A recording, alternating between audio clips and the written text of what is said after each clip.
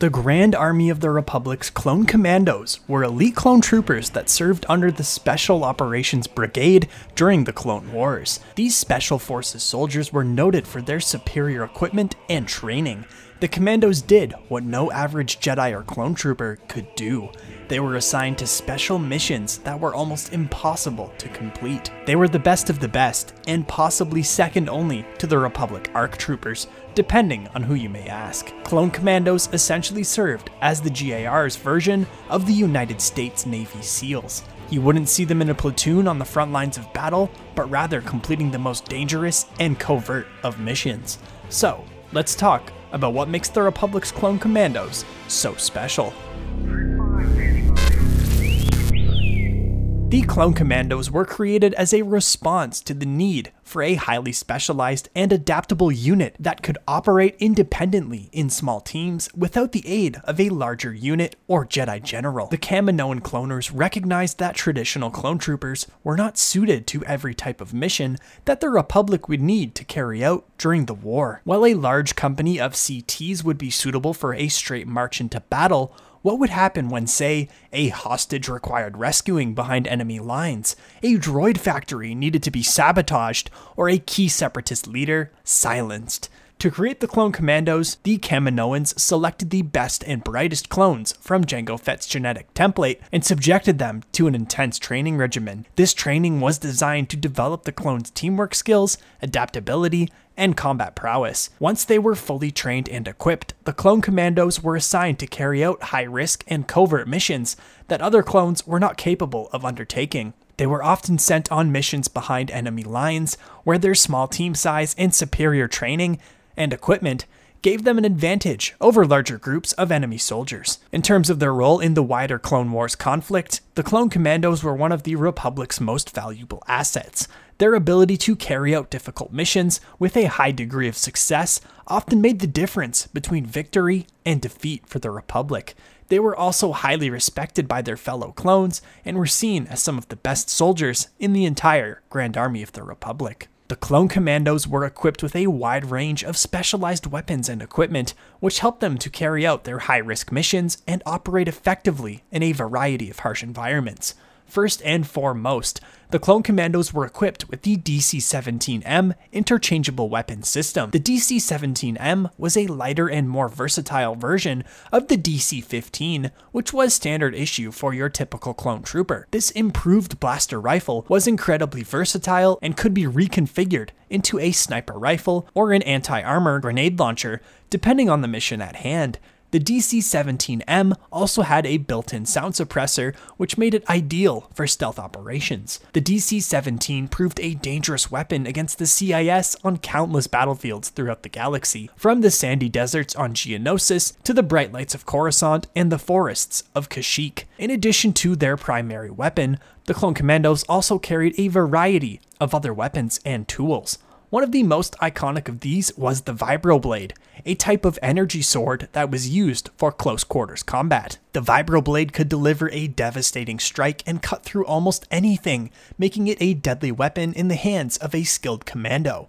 In addition to a conventional Vibroblade, Clone Commandos also used a retractable gauntlet Vibroblade, which was built into their armor. The Clone Commandos were also equipped with a range of explosives, including thermal detonators and detonation packs. These weapons could be used to destroy enemy vehicles or infrastructure, or to create diversions that allowed the Clone Commandos to carry out their missions more effectively. In terms of equipment that was more specialized, the Clone Commandos had access to a range of gear tailored to specific mission types. For example, they often used jetpacks to quickly navigate through difficult terrain or to escape dangerous situations.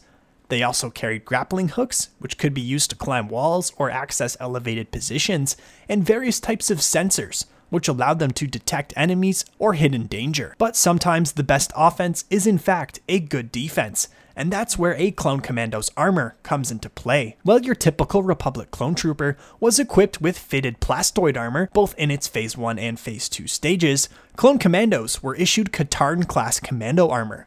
This is a heavier and far more sophisticated armor which could withstand far heavier damage. The armor shared its name with the Katarn species, which was native to the homeworld of Kashyyyk. and were among the first clones to customize their armor with individual paint jobs. Their helmets contained a built-in tactical display and a full spectral night vision. The best tool for a commando truly came in the form of their brothers. Commandos would be organized into squads of typically 4 or 5. Each individual commando would then specialize in a specific skill set, such as hand-to-hand combat, marksmanship, or demolitions. They were a piece of a puzzle rather than a rounded one-man army like an ARC trooper. Clone commandos are first mentioned by CT-411 or Commander Pons during the first Battle of Geonosis in Attack of the Clones. Pons tells Mace Windu, "Sir, I have 5 special commando units awaiting your order, sir." That is the sole mention of the commandos in the films, but their true gain in popularity came thanks to the 2005 Republic Commando video game. The tactical first-person shooter sees the player control Sergeant Boss, the leader of Delta Squad, which also consists of second-in-command Fixer, who was an expert slicer and codebreaker, Sev, who was the squad's most skilled marksman, and finally there's Scorch, the explosive technician. While the Republic Commando game's story, as well as accompanying series of novels, has been labeled as Star Wars Legends, don't worry, we'll get to that in a moment, Delta Squad were officially canonized in Season 3 of Star Wars The Clone Wars. In Episode 14, Witches of the Mist, Delta Squad recovered the bodies of Jedi General Halsey and his Padawan Nox, following their deaths in the massacre on the planet Devron when Count Dooku unleashed his new assassin, Savage Opress. Delta Squad bring the 2 Jedi's remains back to the Jedi Temple on Coruscant, where they're met by several members of the Jedi High Council, Obi-Wan Kenobi, Plo Koon, Adi Gallia, and Saesee Tiin. Boss tells them that the entire military force on Devron had perished, leading the Council to suspect the emergence of a new threat to the Jedi Order. We know that Scorch goes on to serve in the Galactic Empire, appearing briefly in the Bad Batch Season 1. Right up there with Delta Squad is Captain Gregor, who served in the Foxtrot Group, which fell under Obi-Wan Kenobi and Commander Cody's 212th Attack Battalion. Gregor fought in the Battle of Serish, one of the Republic's most devastating defeats, with many clone troopers perishing in that battle. After covering the escape of his brothers, Gregor was reported as missing in action before being discovered on Abafar by Colonel Meeber Gascon and D-Squad. The commando had severe amnesia, with no recollection of the war or his life, aside from being a dishwasher for a shady restaurant owner who just took advantage of him. Gascon used an image of Captain Rex, who Gregor had befriended at some point to jog his memory. The clone commando returned and helped Gascon and D-Squad to escape the planet, sacrificing himself in the end. But for the second time in his life, the clone commando cheated death and survived. Sometime after Order 66, Gregor defected from the Galactic Empire as they began to phase in TK stormtroopers, which were conscripted soldiers rather than clones. Gregor would be rescued by Clone Force 99, and after a shootout with Scorch and other commandos, he escaped. Gregor then went on to reunite with Rex and Commander Wolffe to fight in their rebellion. Clone Force 99 themselves, aka the Bad Batch, are an interesting case, as one could make the argument that they could be considered as clone commandos. After all, they are a smaller squadron that went behind enemy lines, each member had their own specialization, and they used the same blasters and gear. However, as Hunter explained to Gregor, the Bad Batch didn't use the designation of CC or RC for Clone Commando or Republic Commando, rather CT-99, which stood for Defective Clone. While Clone Force 99 operated essentially the same way as a Delta Squad, for example, they weren't considered to be one and the same.